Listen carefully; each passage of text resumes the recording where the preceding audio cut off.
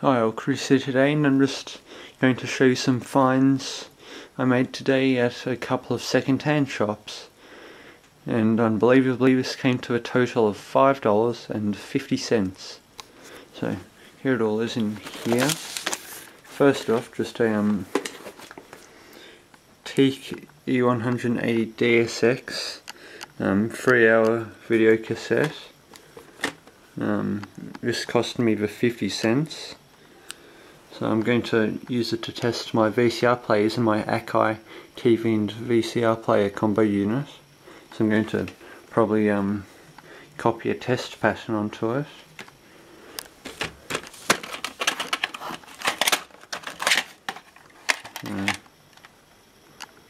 Akira, I don't know what that is, but I'll probably tape over that.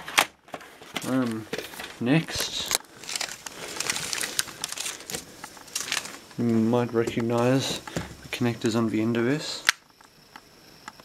Yep, that's right, this is a nice big chunky SCART cable. That's, if I can find the other one, that is number 1 of 2. Then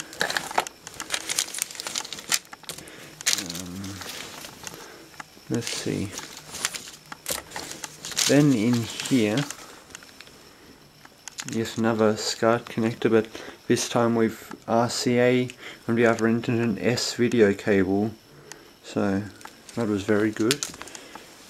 And then 3 coaxial cables. All, I believe, yep, all have a male and a female connection. And then lastly, 4 sets of RCA cables. So here are the receipts, salvos, Philp Marketplace in Canberra, $5.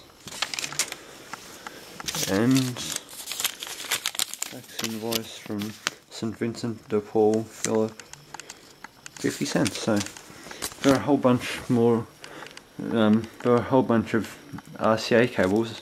I got all the dual audio and video ones, but there are a whole bunch of ones which were just the red and white audio cables, and a few which were just the composite video cables.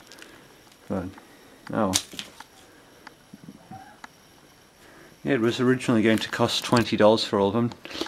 Actually $22. $2 a cable, but the guy at the cash register was feeling generous, so I gave him to me for $5. So yeah, I'm happy with that.